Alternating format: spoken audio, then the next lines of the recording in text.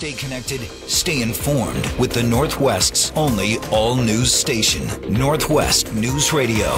Good morning. It is 7:02. Welcome to the first day of August. It's 67 degrees at Boeing Field right now under cloudy skies. Along with Greg Herschelt, I'm Matt DeFactor, and here's what's happening. Federal regulators say they're going to restore Boeing's right to deliver new 787 Dreamliners after a year of wrangling over quality control. We get the update from Corwin Hake. The cautious optimism Boeing Chief Executive Dave Calhoun expressed last week turns out to have been fully justified. Now we are at the detailed moment to get ready for 787 deliveries, a moment we've been waiting for, and we look and feel as though we're on the verge of doing so. The Federal Aviation Administration notified Boeing on Friday it will approve the company's process for inspecting and manufacturing 787s, clearing the way for stalled deliveries to resume. For Boeing, the importance of this clearance can hardly be overstated. The company has a stockpile of about 120 undelivered 787s. At a conservative cost of $200 million each, those deliveries are worth $2.4 billion, money Boeing is counting on to become, as the company puts it, cash positive for the year. Corwin Hake, Northwest News Radio. A local Boeing contractor is closing up shop and laying off workers. Imaginetics has been an Auburn-based sheet metal manufacturer providing parts or services for Boeing planes, including the 737, the 787, and the 777. But the Puget Sound Business Journal reports Imaginetics is closing its Washington operations and is laying off 83 employees immediately. In an effort to prevent people living in RVs from parking homes and businesses, some people in Seattle have resorted to using large, heavy blocks in those parking spaces. It's against the law, but as Brian Calvert reports from Georgetown, the law doesn't appear to be enforced evenly. A significant amount of parking here in this neighborhood is being taken up by large 3 by 6 foot concrete blocks, each weighing over a ton. Many were placed while the city was not enforcing its 72-hour parking rule, and the blocks were meant to discourage those living in RVs from using the spot for weeks on end. Enforcement of the 72-hour parking rule has resumed, and now advocates for those who are homeless would like to see the city also enforce the law that discourages citizens from placing these blocks in parking spaces. Bill Kierlin Hackett, a director of the Interfaith Task Force on Homelessness, tells the Times, quote, "We just find it to be quite hypocritical." The Seattle Department of Transportation says it is enforcing the law against placing the blocks, but claims it just takes time to figure out exactly who's responsible for putting them there. In Georgetown, Brian Calvert, Northwest News Radio. It's 7:04, and coming up, while we get some relief from super hot temperatures, it will be another day close to 100 in Spokane, and it is tough for the homeless. I'm Carlene Johnson. 7:04, and it's time to check the drive once again with Kiara Jordan and the Dubin Law Group Traffic Center. Well, it looks like we have a new blocking problem in Des Moines. This is going to be some sort of aid response that is blocking our ramp from State Route 99 to westbound 518. And I just took a peek at the camera shot. It doesn't look like we're able to squeak by, so you won't be able to use that ramp right now. Northbound I-5 with some lighter slowing through Nisqually. Coming out of the Fife Curve, it's a heavy drive to State Route 18. And then out of the north end of Federal Way, we are quite busy. We'll be sticking with this slowing into the SeaTac area. And then in Seattle, we've been slow from about mid-Boeing Field, much the way toward Mercer. Northbound 509, about a mile back up, approaching the First Avenue South Bridge. Southbound 167 is now getting slowed down between 512 and Meridian. On northbound 167, it's brake lights from Highway 410 into Pacific. From 15th Street Southwest to about 15th Street Northwest. Some crowding as we're approaching 84th, and then slow and go between 212th and 405. Heavy on northbound 405 through Renton. Lighter slowing in Newcastle, now starting to build into downtown Bellevue. Southbound 405, brake lights come on as you pull away from I-5. They stick with you through Canyon Park. Southbound I-5, a little bit of crowding as you're approaching 128th in Everett. A fairly heavy commute at this point from the 405 split into Shoreline.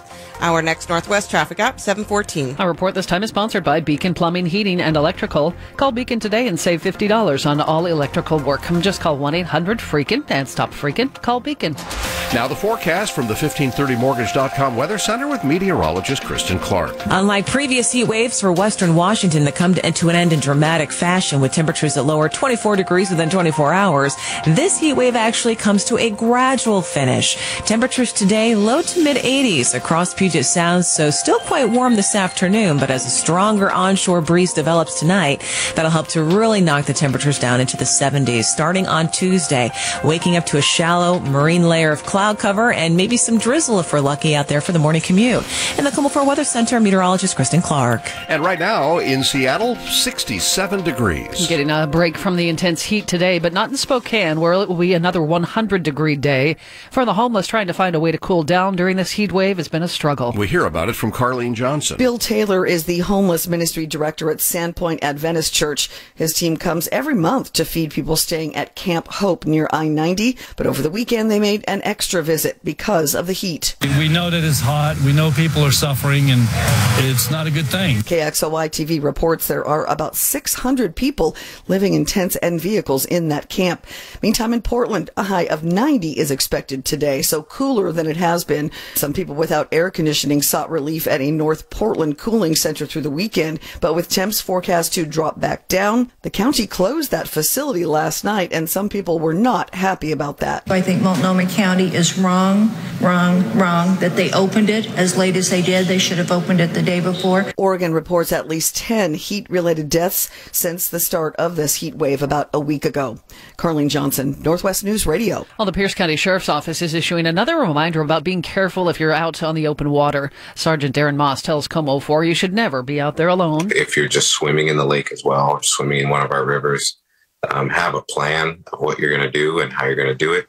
He says always wear a life jacket. A 69-year-old man drowned Friday while trying to fix a boat propeller at Spanaway Lake Park. A dive team recovered his body on Saturday. Washington's primary election is tomorrow, and some district boundaries have changed since the last election. Kendall Hodson is the chief of staff in the King County Elections Office. He tells KOMO 4 this happens every 10 years after the census. So that'll be congressional districts, state legislative districts, sometimes even that city council level will do redistricting.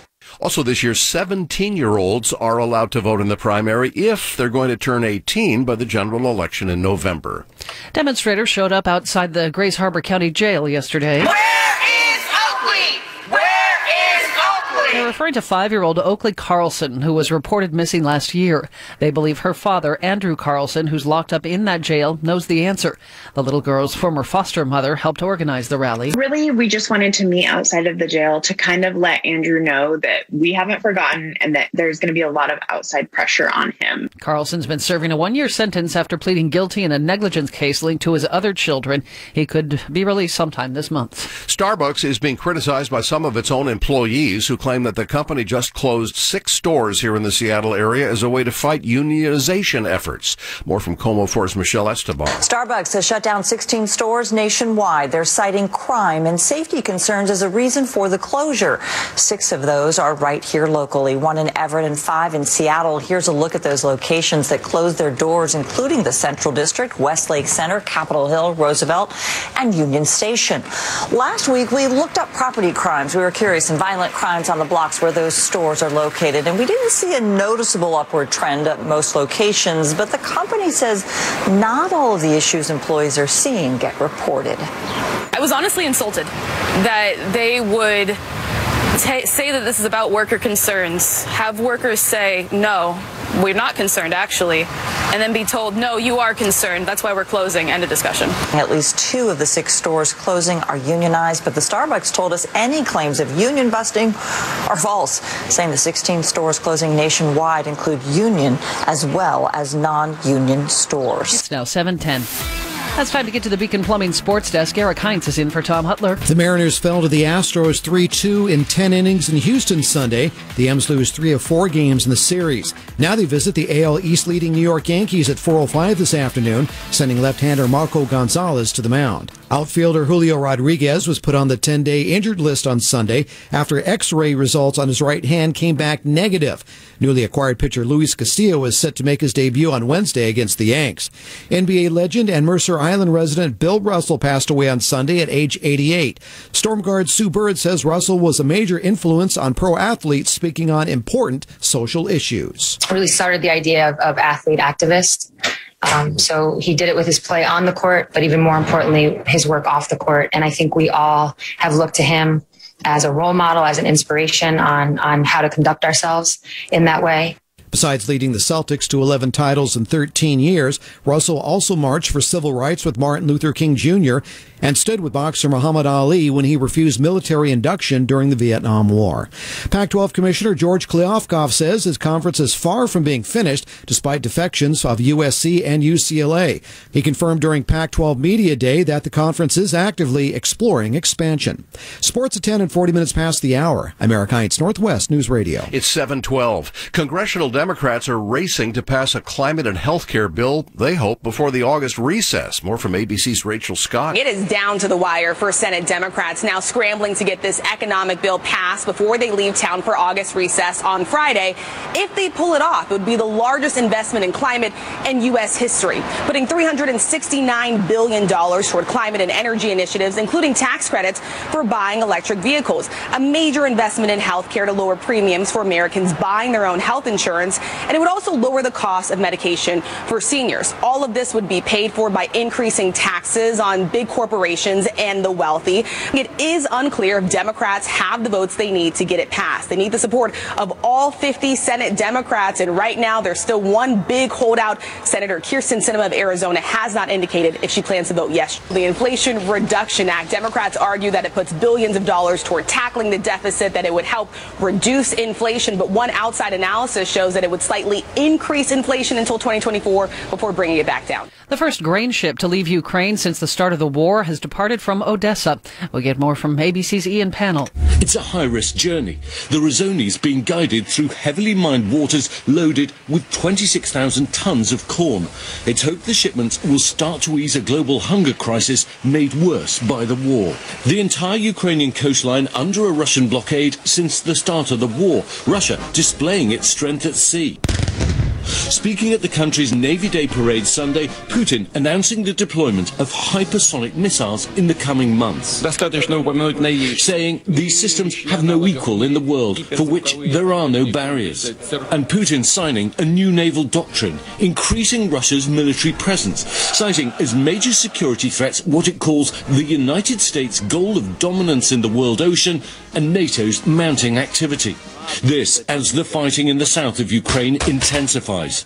As Ukraine mounts a counter-offensive to take back the Russian-held city of Kherson, reports now that Russia's moving a large number of troops from the east to the south, and Russian missiles pummeling the nearby southern city of Mykolaiv, causing widespread devastation. President Zelensky calling it one of the most brutal shellings of Mykolaiv and the region over the entire period of the full-scale war.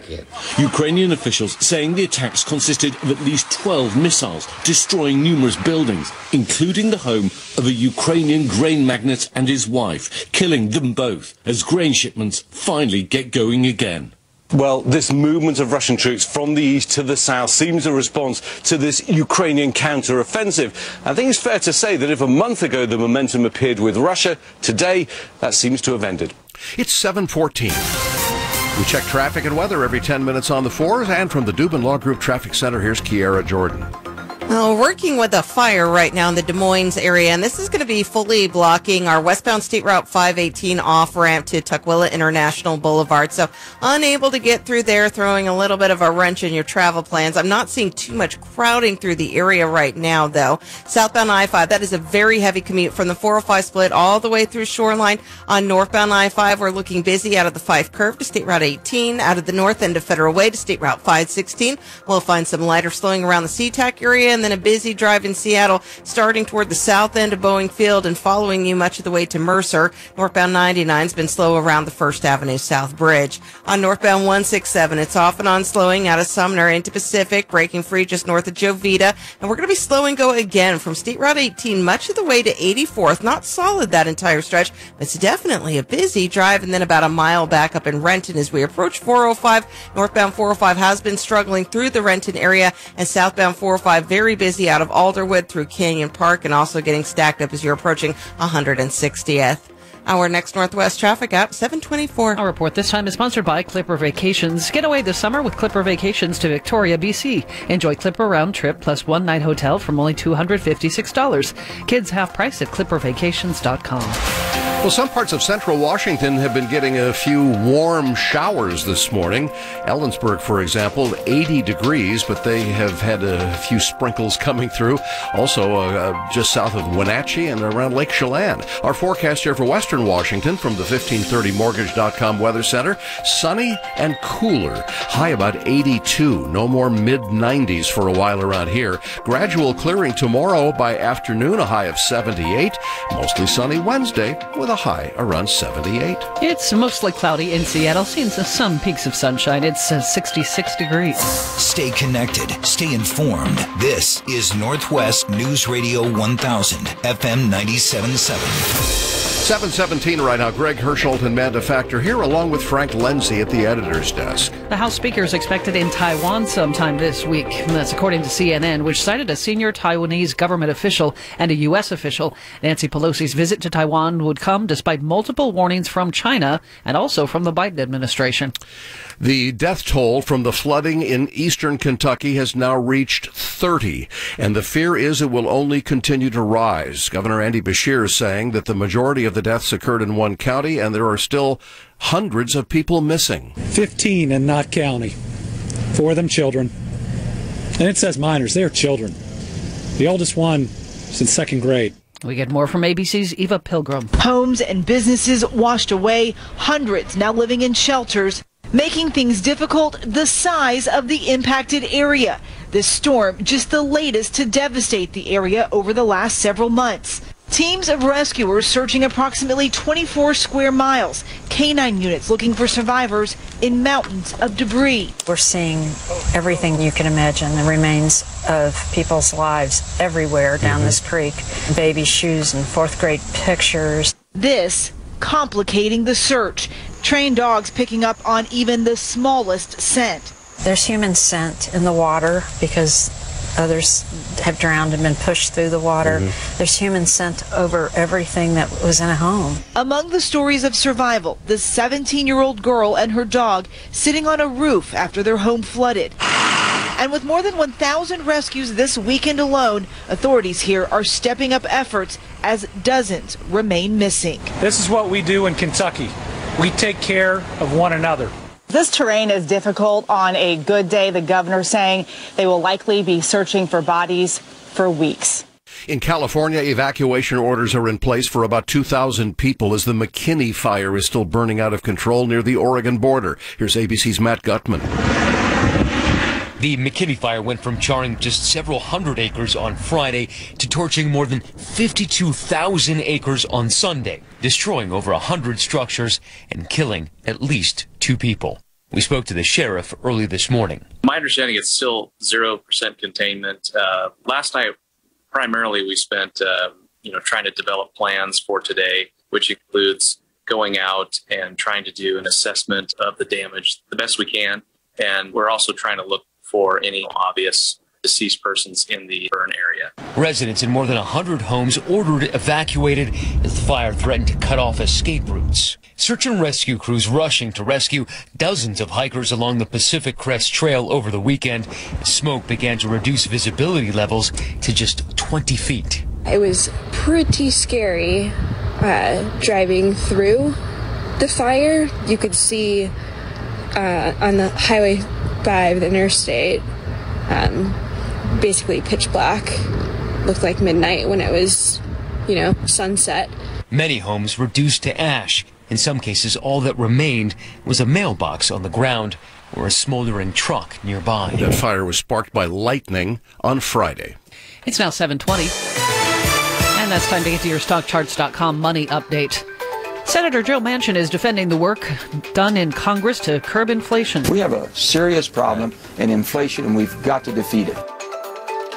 Appearing on NBC's Meet the Press, the West Virginia Democrat said the Inflation Reduction Act would take some pressure off the U.S. economy.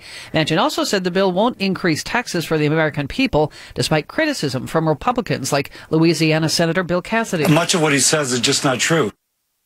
Manchin says the bill closes a loophole for companies worth $1 billion or more by requiring them to pay a minimum 15% corporate tax. Numbers on Wall Street a little bit mixed this morning. Dow Jones averaged down about 70 points. That's only about 0.25%. And the S&P is down about 0.25%. NASDAQ is up about 12 points. That's about 0.1%. We'll get back to Kiara and check traffic and weather next, and then we'll give you a chance to win with Did You Hear? There's a new way to stay connected and stay informed with Northwest News Radio. Crystal clear on your HD radio. Go to 101.5 FM HD2. Check back often and never miss a thing. This is Northwest News Radio.